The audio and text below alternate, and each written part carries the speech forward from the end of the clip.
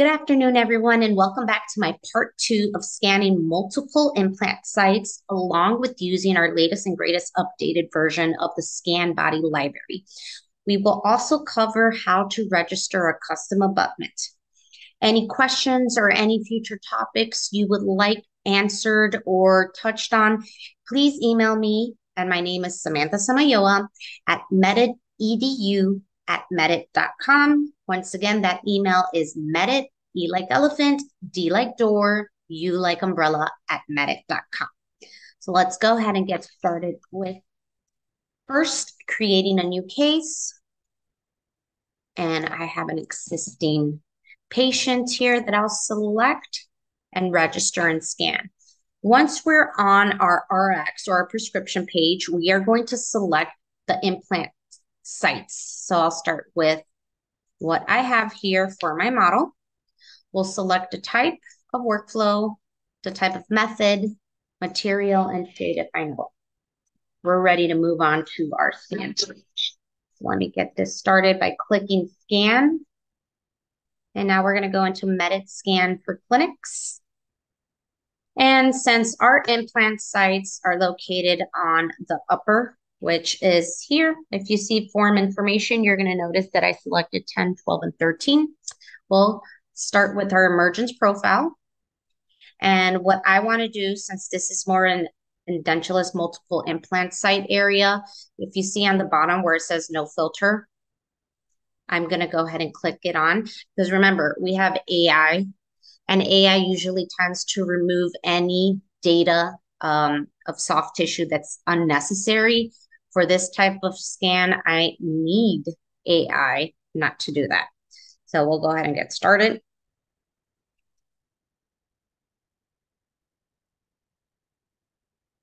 And I'll go ahead and move on to the buckle since it's the upper arch. Beautiful. And I can hover over this emergence profile area just a little longer so I can calculate and kind of get as much data as possible. Amazing. All right. So the next step is our scan body. So what we're going to do is we're going to click on our scan body page. And first things first, we are going to go to scan body matching button. As you can see here, we have our teeth numbering system here. And then here's our scan body library. So I already recently located my initial scan body that I will be using for my multiple sites. But depending on yours, you'll go to library, you'll search the type of company, implant, and just click from there. Let me go ahead and explain as well that if you do not see your library existent in our library, what you can do is call the implant company, request an STL library, and what you'll do is save it on your desktop or whatever folder you like.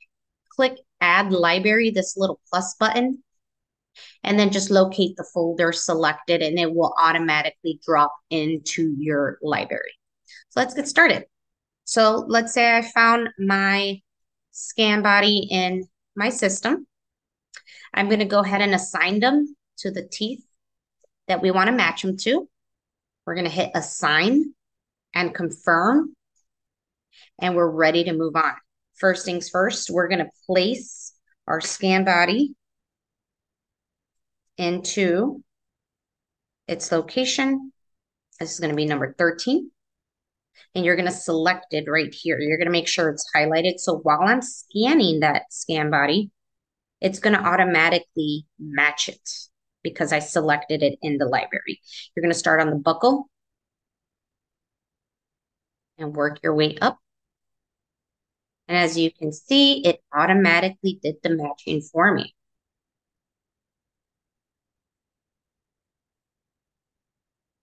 I'm so grateful for all these AI tools that Medit offers. It just makes my life so much easier. Now that I did the matching, Before I move on to my next implant site, what I want to focus on is making sure that I lock this in. So if I accidentally move too close to this area, it will not overwrite it. So on the left-hand side, lock area, I'm going to go ahead and click, and I'm going to drag out with my mouse by using the circle selection. Now, feel free to use whichever one you like. I personally like using the circle selection because it's more clean and it focuses on every little nook and cranny that's in this area. Let me move on to the next one, and I'll place my implant scan body in its place. I'm going to turn off the lock area tool. Now I'm ready to do the next, which is number 12. I'll start on the buckle, work my way up, go to the occlusal.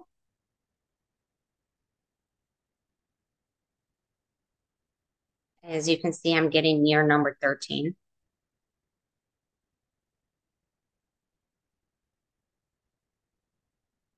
All right. And this one didn't automatically match it, but that's okay. We do have the option to manual align it. So what I'll do is I'll hit this manual alignment. I'll drag this by holding my scrolly wheel. Okay. And what I like to do is I like to zoom in as much as possible. And I am going to select 3 points and match it exactly to those 3 points. Oh, let's try it again. I'll do it from the top.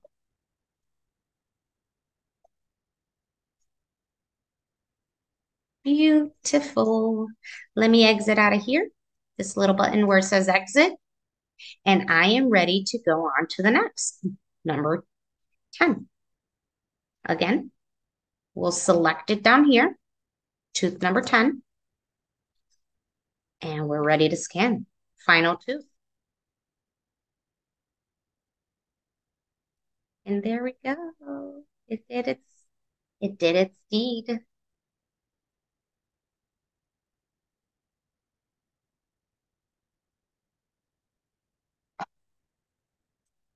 Beautiful.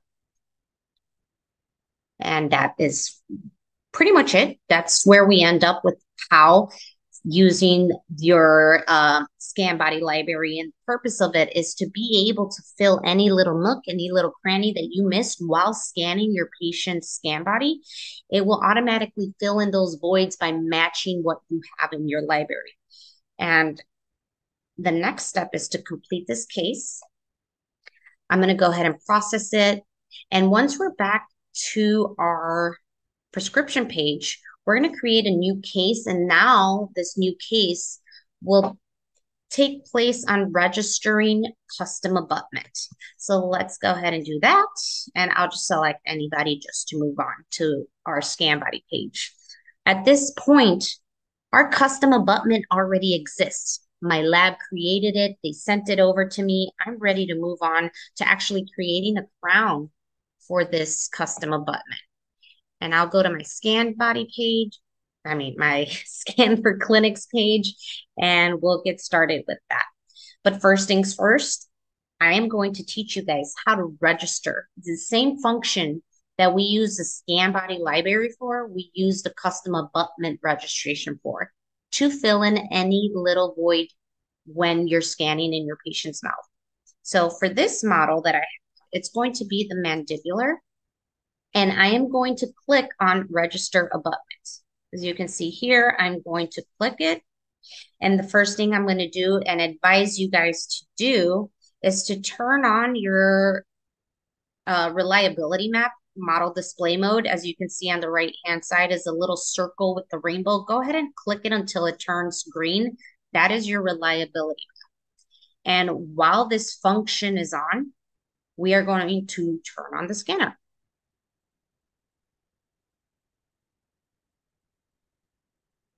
And keep an eye on your live feed. You want to make sure that you're right on the custom abutment. And it can be a little difficult. Make sure that there's No overhead light. It can lose track.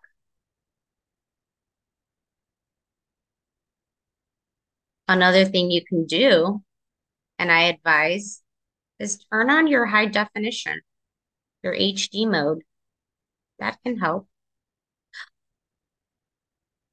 If you heard me gasp, that means I dropped my custom abutment. Good thing it fell on top of the table.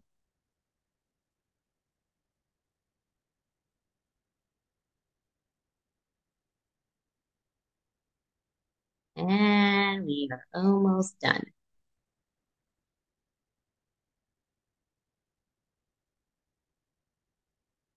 I apologize for the stall. I have a lot of sunlight coming in through my windows.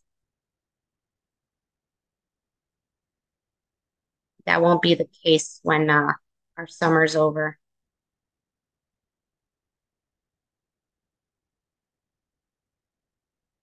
Okay, I won't bore you with this too much, but as you can see, here is our custom abutment. I can touch on that area just to see if it can fill in that void. And guys, you can also, with these custom abutments, make sure that before you get them from your lab, see if they can sandblast them.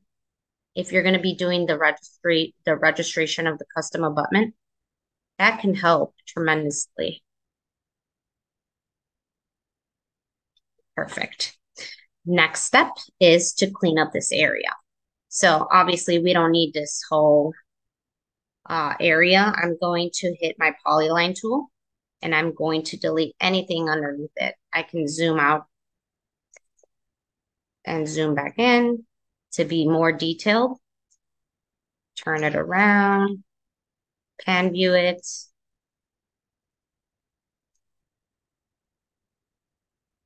Okay, once it's ready to add to the library, we're going to hit this merge abutment, and that's going to add it to our library as a single use.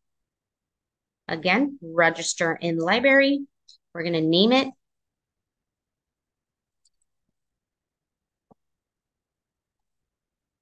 Oh,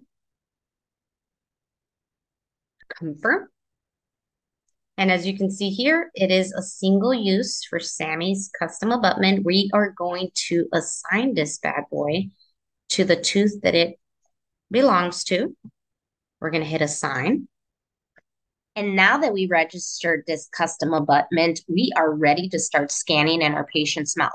So what I'm going to do is I'm going to place my scanner tip above the interproximal tooth to the front, work my way into the buccal.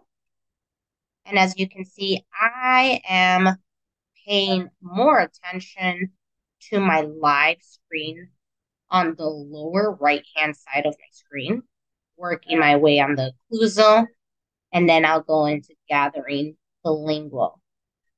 Now that I accomplished and captured everything in their area, now I'm going to focus on the inner proximals of my adjacent teeth.